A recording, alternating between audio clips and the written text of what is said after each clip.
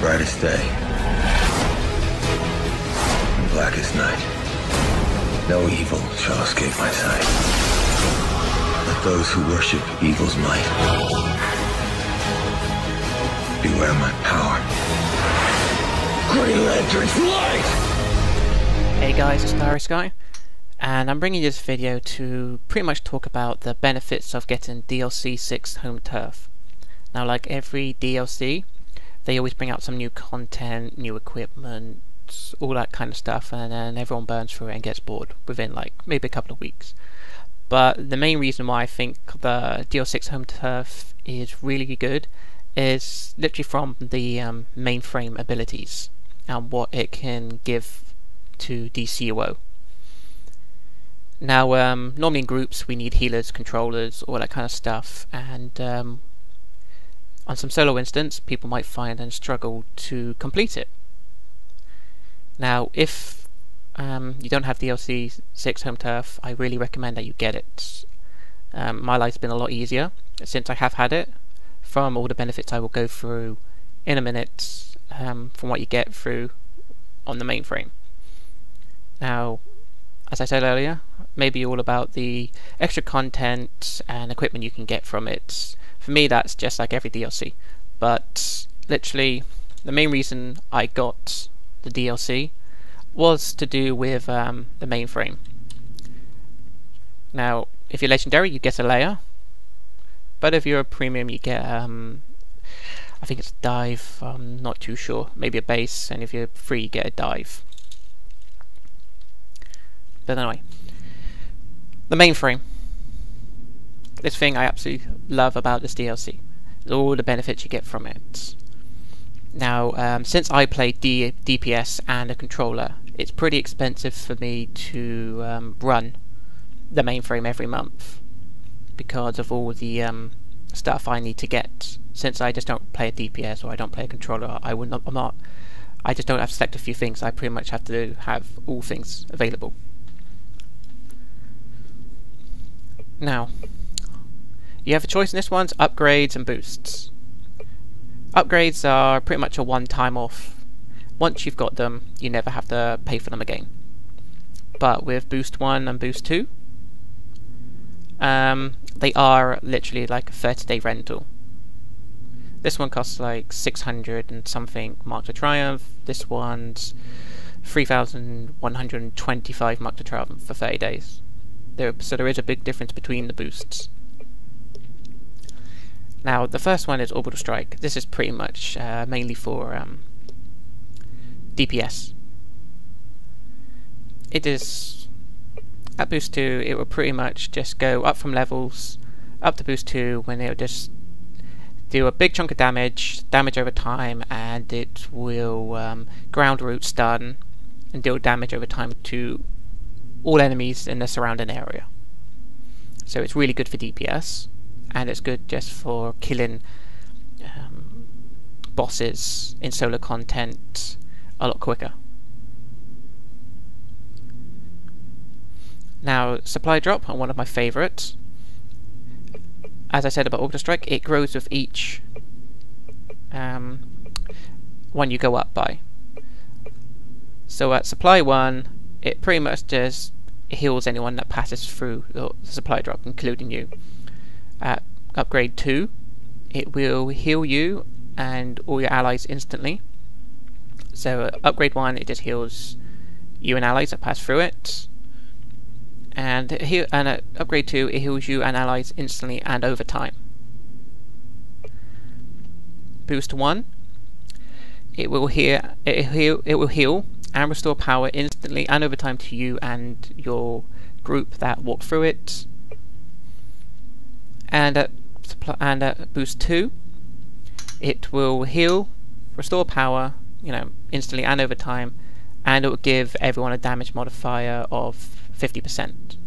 So it's good for DPS, it's good for you, and it's good for your group, which is good for DPS, controllers, healers. It's pretty much suited to all roles. So this is another reason that you could solely get DLC6 for, is for supply drop.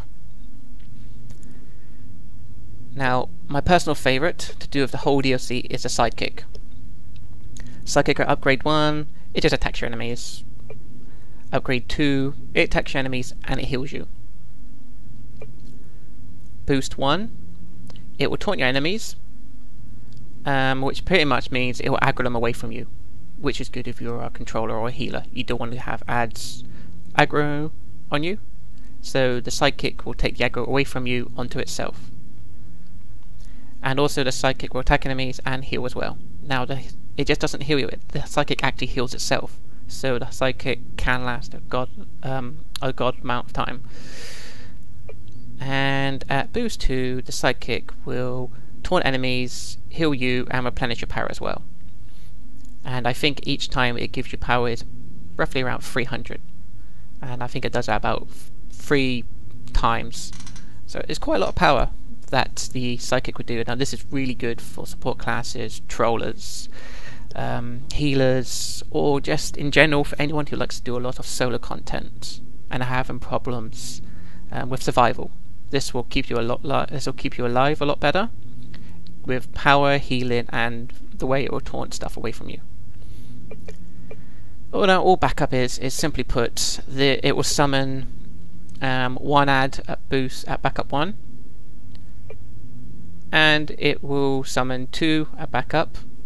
At upgrade 2, and when you get to like boost 1 and 3, it summons like 3 of them. And the difference between the boost 1 and 2 is a little bit of damage, and at boost 2 they fly. So this is really good for DPS. I don't really think it's much good for any other role apart from DPS, but I could be wrong. This is just my view on things. So I only ever use this for when I'm DPS and stuff, and yeah, that's pretty much it. Now, tactical mods. The difference between these ones is the amount of access it will give you. Now, upgrade 1, it would dispense, it would just give you mods available for your weapons. Upgrade 2, weapons and your neck. Boost 1 will give for your weapons, neck, and back or feet. And boost 2 is like your weapons, neck, pretty much everything else. The last slot in your thing, which is your chest. So for me, I always have boost 2 because of all the abilities I can get from the white mods. And I'll show you get your white mods from as well. But a good thing to do is always you will need to maintain your batteries, which I should say generator cells. Now if, as you can see by the circuitry on the left hand side, if this one was to run out, it would cut the circuitry and pretty much make this one useless. So if this was on like 20% and these were on 80 and this one ran out before this one would pretty much break the circuitry, and then the rest of these would become useless, so you wouldn't get the benefits from them. So you have to keep an eye on your battery cells to make sure that they're all running, and that none of them have decided to run out on you.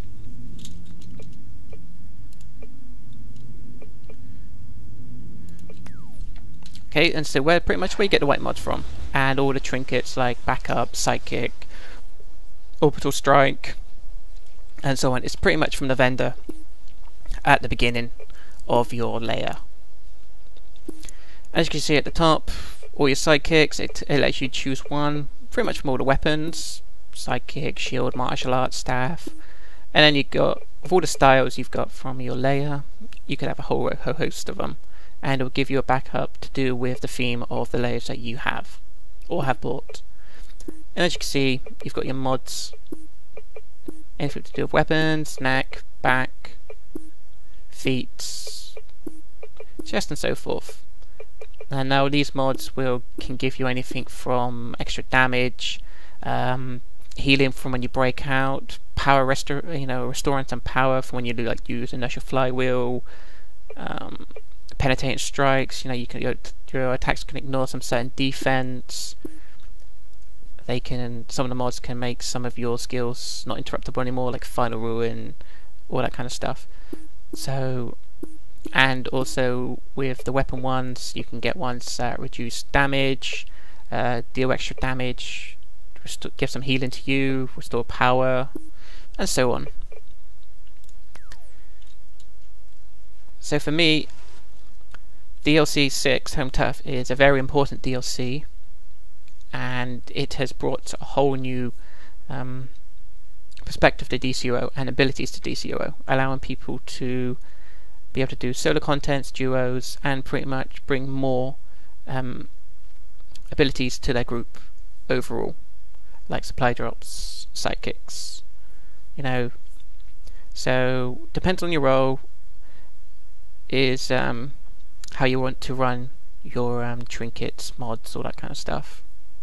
For me, since I'm DPS controller, I pretty much run everything, and I just change out and for what role I'm running at that time. So if you don't have Home Turf DLC6, get it. It's really good, and you'll find your lives a lot easier in the future and more beneficial towards your group.